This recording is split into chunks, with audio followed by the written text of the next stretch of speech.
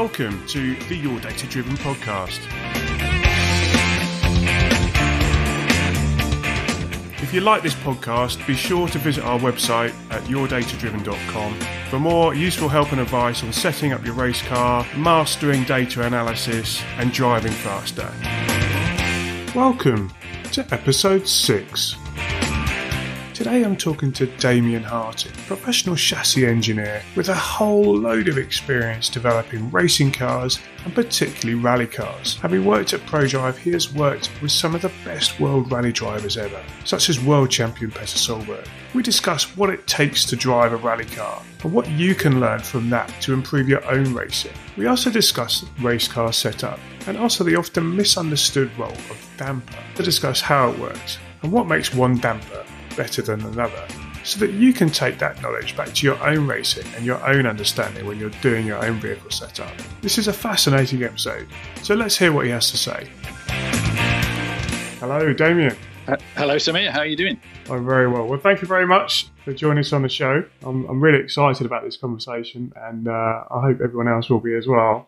You have an absolutely fascinating background and history within automotive and motorsports, which I'm sure people will find really, really. As we discussed a little bit ahead of time, it'd be interesting to see from an amateur level what people could take away from some of your experiences doing sort of a professional engineering, both in terms of developing cars and vehicle dynamics, rally cars, and some of the other elements you've done as well in terms of communicating and the teaching and all sorts of stuff. So, I mean, maybe if you could start, just give us a bit of a background on who you are and what you're up to.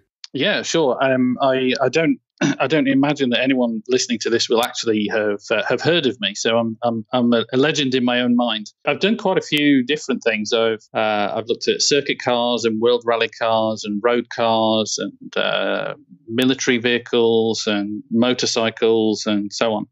And always from a kind of an overall behaviour point of view, as well as some of the kind of the bits and pieces. And it's that kind of system level thinking and how the vehicle interacts with the human to achieve its task is what I find really fascinating. And it's interesting looking across all of those different classes of vehicles, what you can find that's common, and then where some of the differences are. And that's been really educational. I think the most educational part for me, though, has been the world rally cars, because that seems to be every difficult thing all in one vehicle. Fantastic. Well, what makes them difficult? I mean, just for the benefit, I mean, so people may not know you, but they may well be aware of companies like Prodrive and such like. And if they have any interest in the World Rally, they may be familiar with the Mini and some other rally cars that you've done. But what makes it difficult? So there's a couple of really key things. One is the fact that the terrain is very rough, which means there's just a huge amount of energy sloshing around vertically that really stops you keeping the wheels on the ground effectively. And a lot of people don't realise, but on a sort of a fairly typical gravel event, a sort of typical roughness, the wheel's only on the ground about half the time. And it's not that obvious when you watch the cars, but that's one of the reasons, as well as the marbles rolling around under the tyre. Just the fact that the tyre's not sort of firmly loaded up is one of the big reasons why there's a lot less grip compared to what's available on a smooth track. So that's one big obstacle. And then the other one is the fact that it's so unrehearsed, and so you've got more corners in a typical World Rally event than you have in an entire season of Formula One, by quite a handsome amount actually. The what that means is that the sort of rehearsal that goes into circuit driving and finding the perfect brake point and finding the perfect turning point and all of that stuff, it kind of goes out of the window, and so the rally stage is a kind of a connected series of near crashes. And the person that can kind of sail closest to the wind without actually falling off the edge of the road is the person. They are pretty committed. They are pretty committed. I've been lucky enough to sit next to many of them actually. And committed is definitely a word that I would use.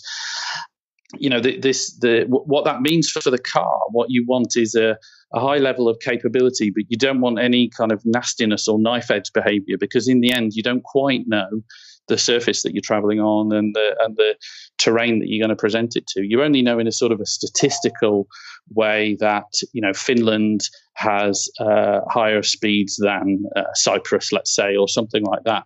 But you can't really sort of optimize things in the way that you can for circuit racing. And so what you end up trying to do is generate this big friendly plateau where the car is kind of not terrible at anything that the driver attempts.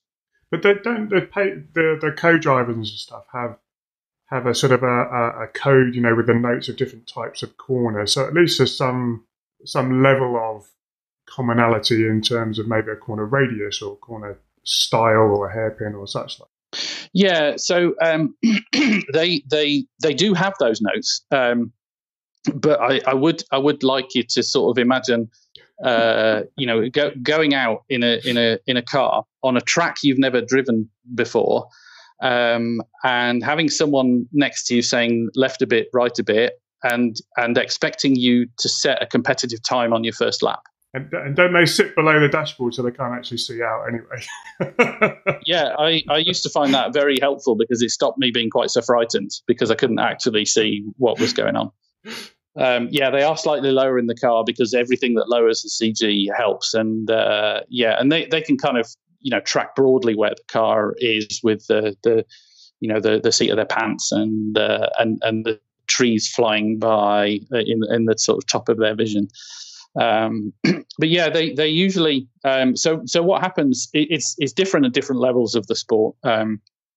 So at some levels of the sport, the organisers will provide pace notes, but at the World Championship level, the drivers go out typically on the Tuesday with the co-driver, and they'll go out in a rental car or a recce car. You wouldn't believe how fast some rental cars will go. Well, I was. You brought it up, not me. I was like,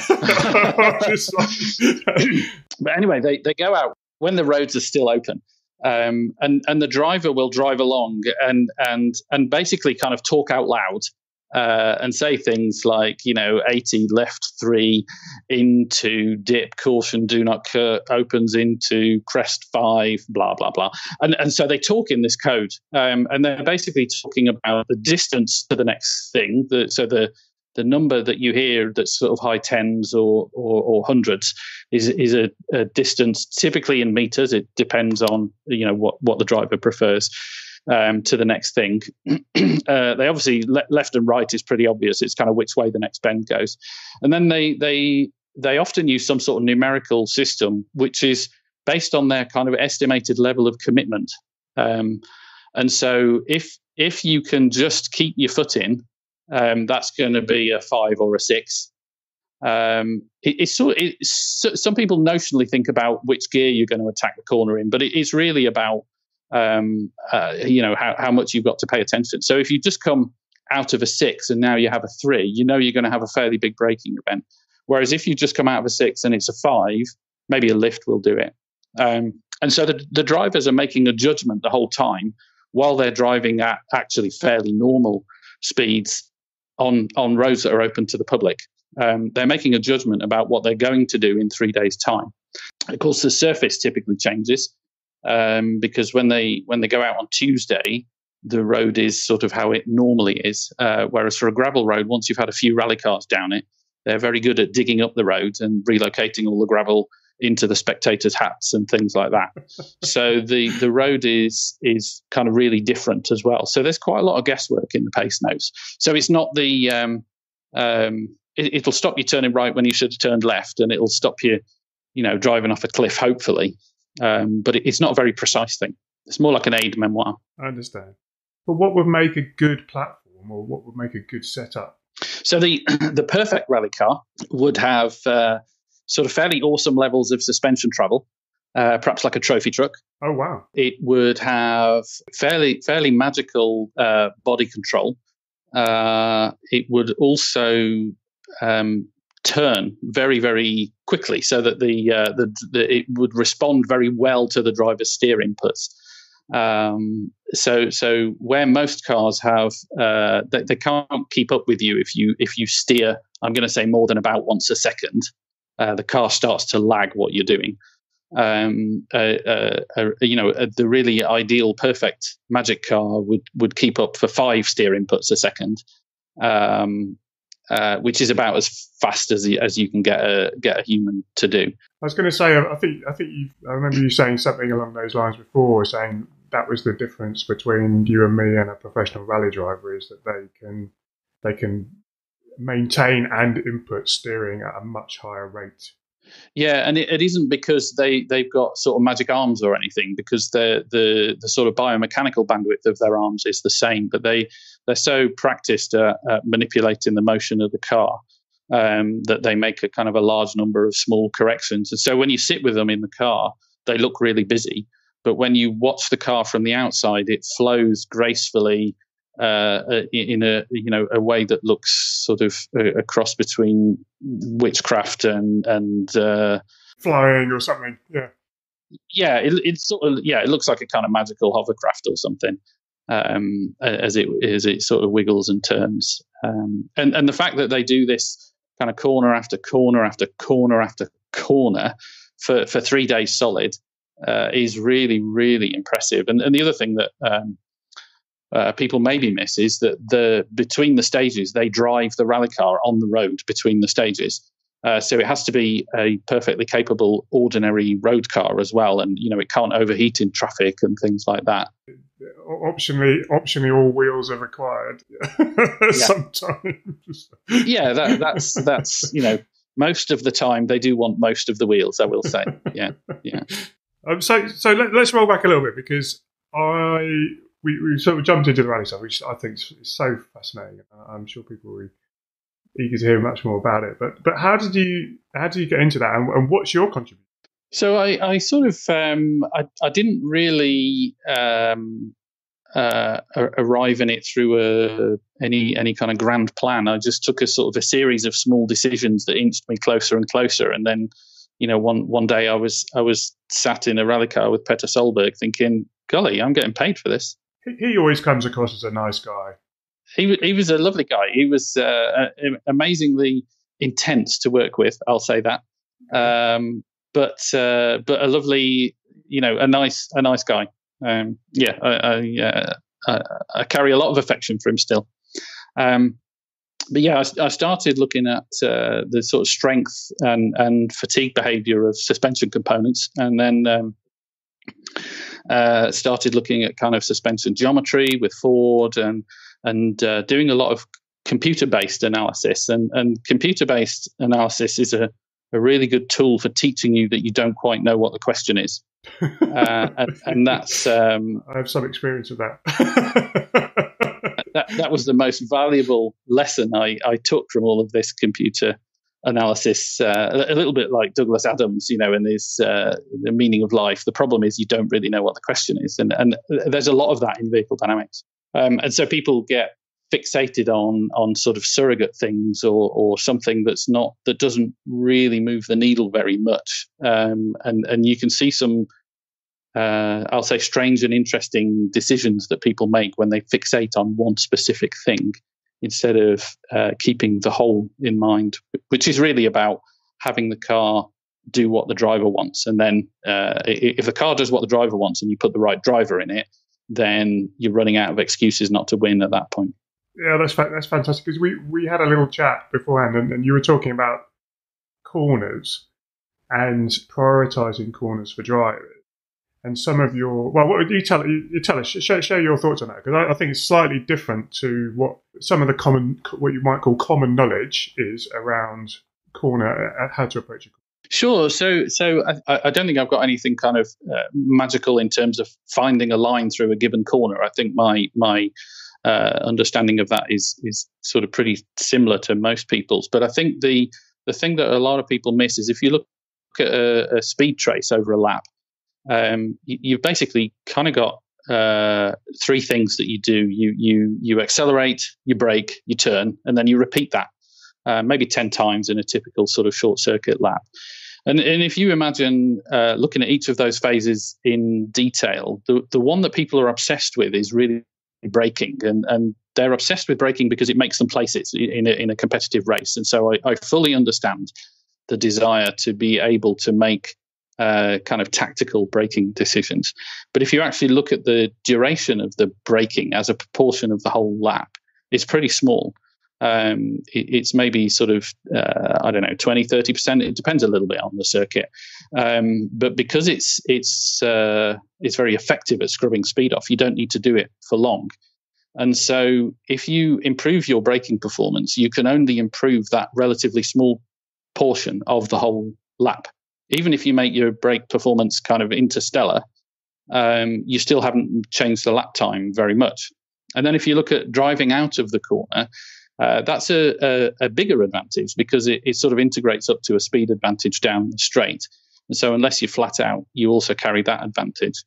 But if you look at the mid-corner speed, the kind of apex speed that you see on a data trace, the lowest point, if you lift that by 1 mile an hour, then the entire speed trace lifts by 1 mile an hour, because you can brake from 1 mile an hour faster and do the same braking, and you can drive out of the corner at the same speed. So mid corner speed in terms of a lap time advantage is really critical, and I think a lot of people miss the fact that it gives you, and it is literally every mile an hour on your mid corner speed is a 1 mile an hour on your average lap time or lap pace.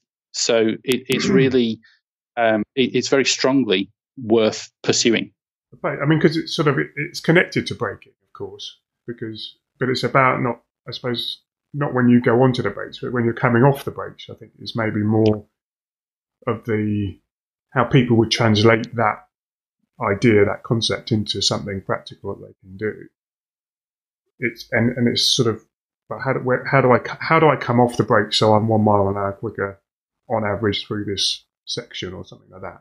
Because I can see what you mean. If you lift the whole trace up, it's the same shape as it was before. It's just higher for that whole duration, which means that you're faster for a significant proportion of the lap. Yeah. So there's kind of there's two things. One is in a given car on a given track, you're looking for a line that gives you the highest possible mid-corner speed. And the difference between a good driver and a brilliant driver is instinctively finding the lines that help them carry speed.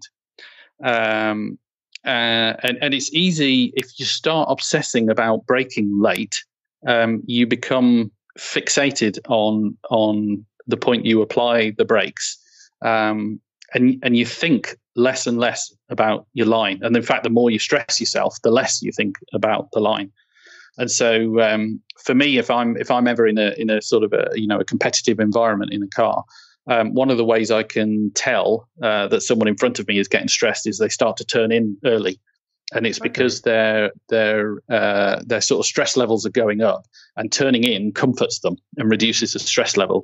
But of course, as many people know, when if you turn in too early, you end up kind of running wide on the exit of the corner, and then you have to turn in again at the point where actually you should have been driving out of the corner. And so that's an error that costs you a lot of mid-corner speed. So the driving thing is about picking the right line, and it's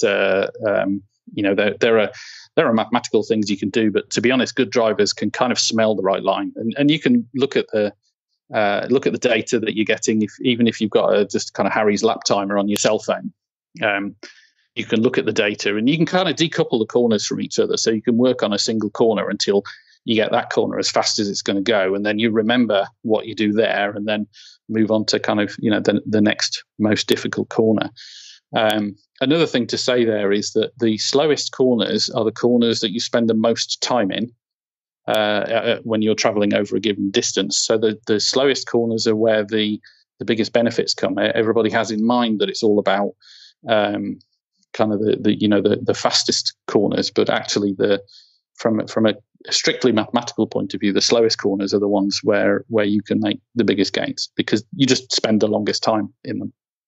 Yeah, that's an interesting way of putting it. Sorry, to jump in, but that's an interesting way of putting it because a lot of people say, "Oh, the most important corner is the one that goes onto the longest straight."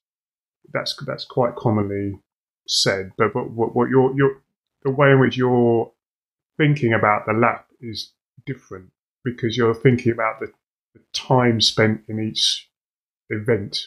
I call it. So a corner is an event, and you look at the proportion of your time, your whole lap time spent doing that event. Right. In the slower corners, you're going to spend more time in. Yes. Okay. It's actually, for quite a lot of circuit layouts, it turns out that the slowest corner is the one that leads on to the longest straight. Yeah. And so there's a sort of a happy confluence in those kind of these statements, I guess. Yeah. But then the other thing I was going to say was that from an engineering point of view, it means that when you're trying to develop the car, you should really be working really hard on mid-corner grip. And when you've got mid-corner grip right, you can divert your attention to some other things like, how does the car turn in, for example? And a lot of drivers are really obsessed with how the car turns in. But to be honest, as a driver, you can adapt to more or less anything. Just the very existence of Porsche 911s proves that, surely. All the Porsche guys are going, no, I don't mean, or I'm a hero, or they've all unsubscribed. One of the two, they've all gone that way. No one criticises the Porsche 911. Sorry, I've just alienated half you. Someone I know who drives very well once said to me of 911s, you spend your whole time trying to get them to turn in, and then when they do, you wish they hadn't. Yeah. And I thought, that's kind of, but anyway, so there's a kind of an obsession in sort of turn-in behaviour, and people are fiddling with dampers and springs and bars and all of this to get the turn-in decisive. When in reality, that's a really tiny fraction of the lap, and that's not really where your lap comes from. Unless the car turns in so badly that it hinders you from taking the line you want, then you should just kind of get over it and leave the car alone. You should be totally fixated on mid-corner speed, and you should be kind of balancing the car for fastest mid-corner speed and working on your damper settings to get, the best grip mid-corner, and everything else is kind of small beer. So you raise a good point on dampers. So dampers are a strange piece of equipment for most people. In fact, I know enough about dampers to know that I still don't know about dampers. And I work for a damper company, so for a little while. But I think you've done a little bit on damping, and particularly with a rally car, I think that really focuses the mind on the damping. If you were teaching someone or explaining something to someone about a damper, what is it doing? Not in its function, but in its purpose. Yeah. So what do they do, and then why are they useful in a racing environment? Sure. So for any kind of wheeled vehicle traveling on a non-smooth surface, the terrain effectively moves up and down under the vehicle. Even tarmac is, or a curb. And any unless it's kind of I don't know, glass or something. Okay. There are no really really smooth surfaces. There are just sort of rougher and less rough surfaces. And in fact, there's if you take just a wheel and tyre and roll it down a hill and watch, you'll see that what happens is it starts rolling down the hill, and then as it kind of gets faster, it starts jumping off the road. Yeah. And kind of most of us can imagine that. We've seen a wheel and tyre rolling. I'm sure I've seen a clip on YouTube of a wheel coming off a race car, and it's got enough speed that it ends up basically jumping the fence into the crowd. There's kind of energy in the road surface pushing the wheels up and down all the time. And if we don't manage that energy, then the wheel ends up losing contact with the road. And so the purpose of the dampers is to throw that energy overboard, basically turn it into heat, and then convect or radiate the heat away from the car. And that starts off as kind of its primary task, but then you start looking very carefully, and you end up with these conflicting objectives of doing it in such a way that the motion of the body is very smooth, which is the kind of the Rolls-Royce challenge. and then doing it in such a way that we annoy the tyre not very much, which is the motorsport challenge. So the function of the damper is to try and minimize load variation. You can't ever remove it because the surface is not smooth, but you're trying to minimize load variation. And the first thing that you can do is just give yourself enough travel. The moment you start running out of travel, the car starts scampering off very small bumps. So Australian touring cars, for example, have quite a lot of suspension travel compared to most circuit cars because they're forever riding the curbs, and that's the style of that event. And the curbs are pretty rough. Or touring cars in the UK. Yeah. and then kind of tarmac rally cars they're actually on kind of not on graded circuits, and so there's kind of even more energy in the surface on a sort of a public road that's been closed for an event. And then by the time you get to gravel, there's just even more energy in the surface. But the character of it is all very similar across all these different surfaces. Yeah. It's just sort of scaled. So the kind of the right place to be for the damping characteristics is surprisingly similar between gravel and tarmac. But the obviously the kind of you have very big travel for gravel, and so you need soft springs to encourage the wheel to use all of that travel, but not more than all of it, which is the trick in choosing spring rates.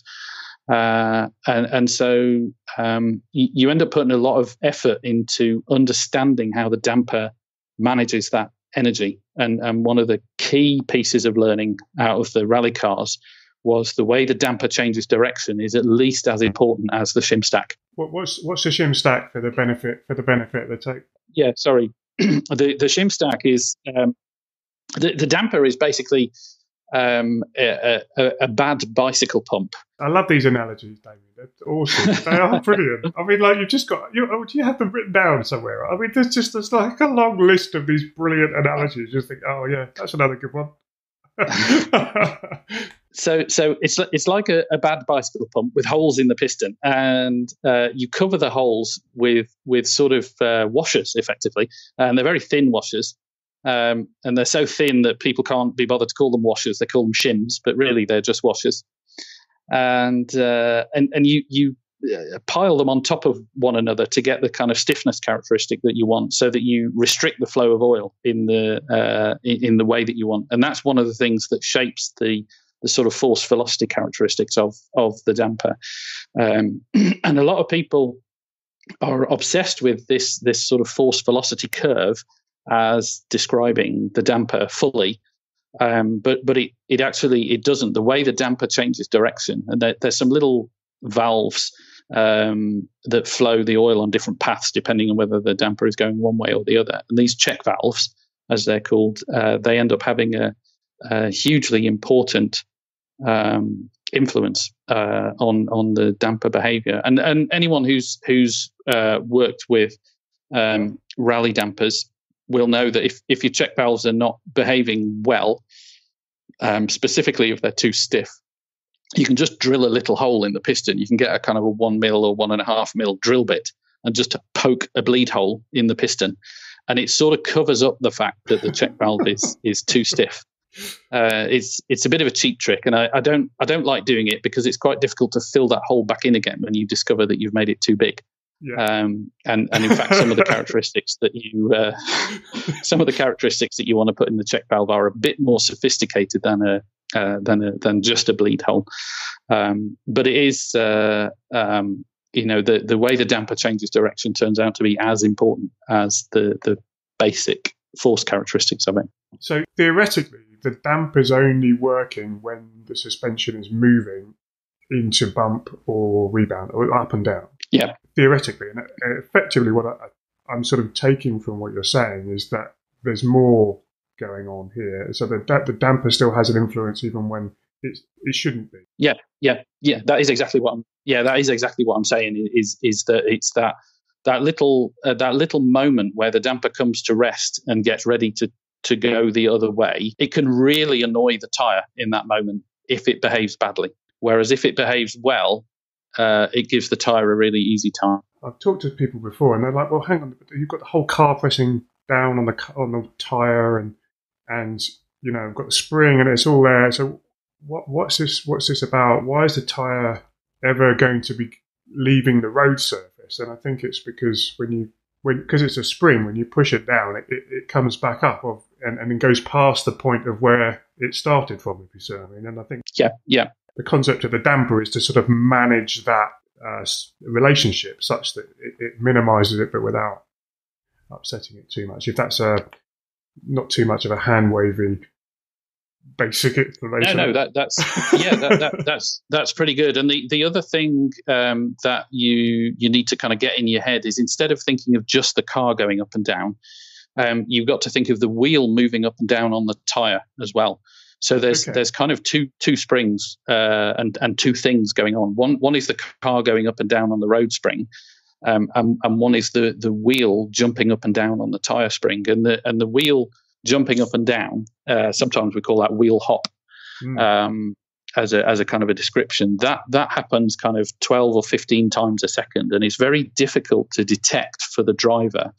But if you don't manage the energy in that motion, then the tyre kind of dithers itself off the road in a way that the driver just can't detect, but you give up an awful lot of grip. And you can do a little test to convince yourself of that. If you basically take the oil out of the damper and run the car, particularly if you do it at one end of the car, obviously there's a really sort of comic bouncing effect of the car. But if you just sort of get over that and ignore that, if you just drive on a relatively smooth piece of road and give the car really smooth inputs, you'll find that the end where you've taken the oil out very smoothly lets go and has got only somewhere between a half and 2/3 of the grip that it had before. It's a really shocking change, and you can't really feel that the wheel's chattering, but it is. It's doing it enough to give away really quite a lot of grip, and so the management of that energy is that's the kind of invisible thing that people miss, and that's the thing where you need to get to the bottom of the science and use whatever data you can. And work on improving the load control in the tyre. Because there's two things that popped into my head. One about wheel balancing as a concept, because from now that you're saying this, I'm thinking it makes that process even more important. That when you put a new tyre on, you're getting a fully balanced wheel, or if your wheel gets a knock somehow, or even the tyre rotates on the wheel rim somehow, that's going to affect all of that balance, which then is going to feed into this system. It's going to feed more energy into the system. So it's effectively you heading more towards a gravel stage than you heading more towards the glass, notionally. Exactly. And so that's something to be aware of.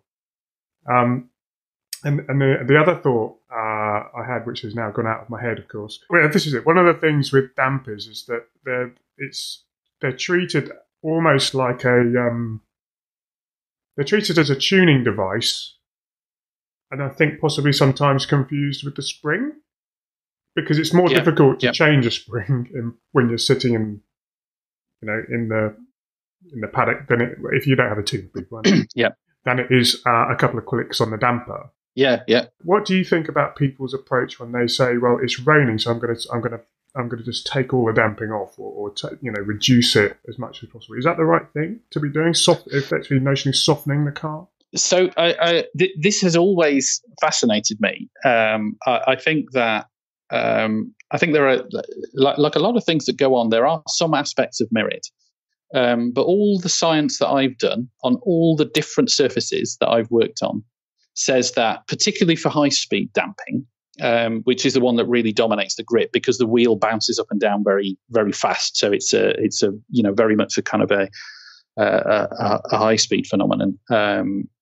Although notwithstanding that it connects to this direction change behavior, because for these rapid events there are many more direction changes per second. So the check valve behavior really dominates. But anyway, there is one kind of setup that gives you the best grip. So having found that, why would you go away from it because it's raining? Or alternatively, why wouldn't you use the setup that you like in the rain to give you the best grip in the dry?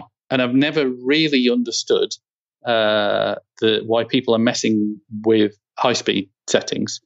Now, there's a different thing. The low-speed settings are really about the control of the platform of the car. How when you put your foot on the brakes, it goes forward. When you steer, it rolls, and so on. Kind of a low transfer type situation where you... Yeah. And there's a lot of that. That's of course hugely apparent to a driver who's paying attention. And so the comforting thing about tweaking the low speed adjusters is that you can feel that you've done something. But that doesn't necessarily make the car particularly faster. So I'm kind of basically fascinated, apart from the fact that if you let the car roll more, you maybe give away some camber on the outside wheels and so on. I'm sort of fascinated by the idea that people make the cars soft in the wet and then turn it back up again in the dry, because I feel like one or other setting was the correct setting, and there's just a different level of friction under the car.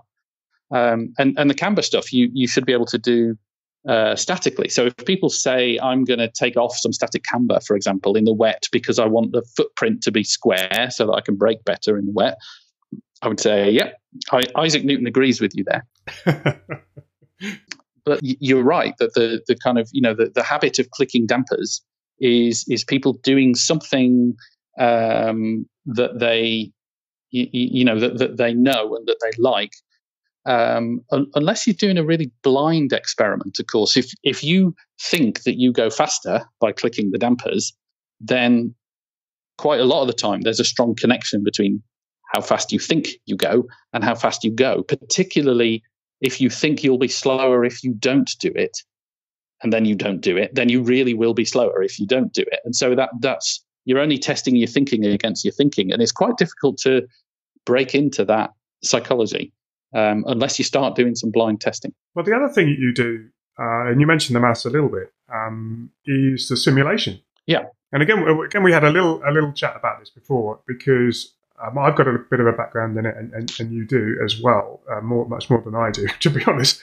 That's a really big thing that's missing from club and amateur level racing. There are some tools available for people to use, but they are still a little bit exclusive, I would say. So, what's your thoughts on that? I mean, are they worth it for people, or how have you used simulation to sort of make that scientific? Because engineers, we love all the science, but we're also a bit lazy, I think, myself. Anyway, and so we like to do it once and then not bother. We don't want to have to redo that every time. So we do it, we work it out, and then we'll create some maths, which means that we just twiddle the inputs and get the output. We don't want to have to do all the workings out again, and that's basically what simulation is. So for me, it just seems an obvious thing to do. But what's your experience?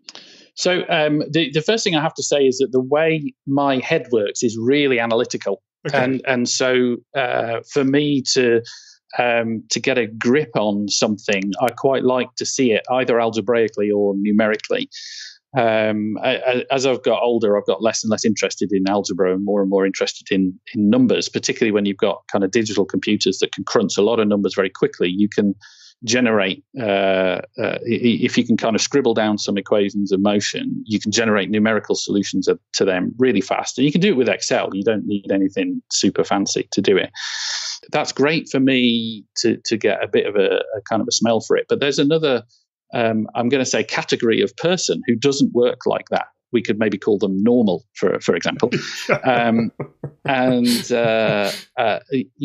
meet lots of people who've got a sort of fantastic instinctive understanding of things, but can't write algebra whatsoever. And I worked with a fantastic guy on the rally team who had this incredible amount of insight and intuition.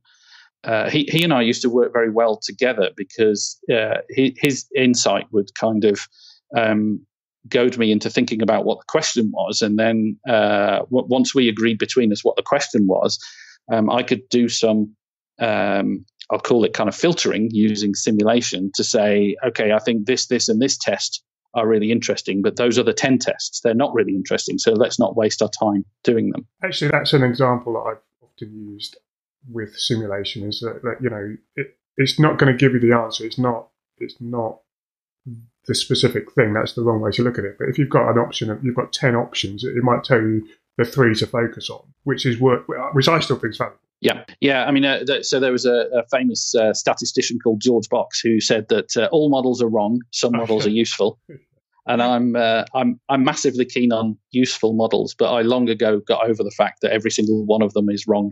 Yeah. And sometimes people want to kind of doorstep me and triumphantly tell me that they're wrong, but I already knew that. But this is relevant as well to data. The data will tell you what's happened, and then there'll be some theory and such like that will go, well, this is how you interpret the data. And I personally think people struggle who aren't experienced and aren't used to the fact that these numbers are a suggestion rather than the answer. Yeah. I think people struggle with that because they think 1 + 1 is 2, and it's like, well, in this case, it's not quite the same. And the way I like to put it to people is, imagine, you and me, we're sitting around the table trying to make a decision on something, and data is just another chair at the table. It's like the empty chair at the table, and it's just giving another opinion to that conversation. Sometimes I feel like that works, but again, other times people just go, well, the numbers, I've been told by all these people that the data is going to tell me how to drive faster or how to set my car up better, and it's difficult to almost unpick that sometimes. Yeah. And simulation is another one on for that, because you haven't even got that's not even real data. It's sort of made up numbers. Yeah, absolutely. But all of these things, I think you have to, exactly as you say, you have to see them as kind of one of several tools in the box. And anybody who says if you just spend $5,000 on this data acquisition setup, your life will be changed, I would say you might want to walk away from them. I feel like, genuinely the thing to do is to get Harry's lap timer out and to just spend a lot of time on one particular circuit and start saying, what are the obstacles to speed on this circuit? What do I feel they are psychologically, and what does the data show me? And do they overlap? Do they contradict each other? What's going on here? And if you're really canny and a little bit imaginative, you can get 2 cell phones and you can Velcro one to the steering wheel and have one in the car. You do need to do a bit of footwork to get it to work, but you can work out the difference between what you're asking for with the steering wheel and what the car is actually doing, and that's a key thing, because the car can't keep up with the driver, and so seeing everywhere that the kind of the car is not keeping up or is diverging from what the driver's asking for. That's quite a good way to understand weaknesses in performance, I think. And that's something very practical people can do. I like the idea of doing one minus the other, because you can notionally get sort of steering wheel angle that way. Yeah, exactly. Yeah. And there is a bit of footwork to do. You do need to do some kind of vector transformation, blah blah blah. But it's possible. I like that idea, actually. I have actually played with iPhones in the past, trying to make them into data loggers. Yeah, there's a lot to be said for using these kind of the tools that are around you to get the best out of it. I just feel sometimes people are a bit overwhelmed with the numbers and the squiggly lines and how to translate that into something real. To flip back to the drivers that you've worked with, even the professional level drivers, how have they coped, or how do they work with the data? Do they, or is that something they looked at? So sometimes if the drivers feel like they're having a specific problem on a specific corner, either on a circuit or on a test stage, typically with the rally car, where you attack the same corners again and again, they might say something like, that run felt like it was loads better, but I don't know if it was. Can we look at the data? And you can do a sort of, lap for lap overlay, as it were. And, oh, yeah, look, I'm carrying much more speed here. Or, no, actually, they were the same. It just felt better. Okay, that's weird. I'll just try not to fox myself anymore. But they don't typically, they're typically not kind of data guys. And so they don't typically burrow into the data. So what we're trying to do as engineers is get them to talk about what does the car do that you wish it didn't, and how can we help?